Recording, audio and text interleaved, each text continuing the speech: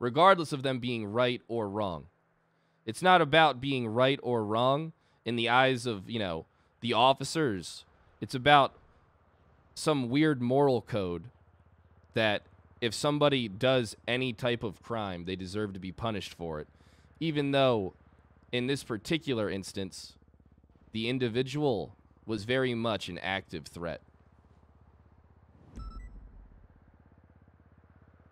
And I think that if you continue down the path that you're on,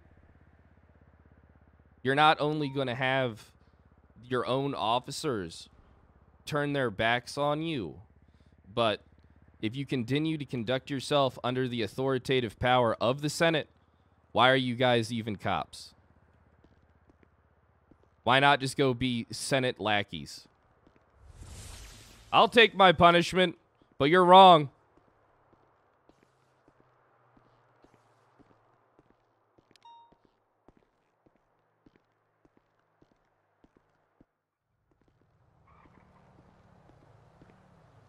Oh, now it's so fucking dark.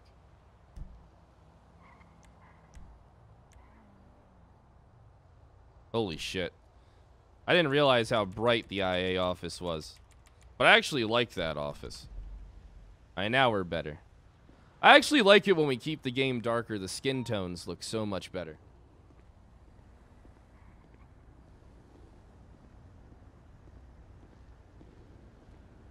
Yeah, I think a lot of you kind of like CB fanboys that are like non-subs just kind of here for like some weird drama. Like, you don't really care about RP. You just blindly want to see cops punished and be held accountable to a standard that criminals aren't even held to. And I think it's kind of AIDS that you're just so... You hate something so much because somebody tells you that it's wrong that, like, it just is like some type of blind fury.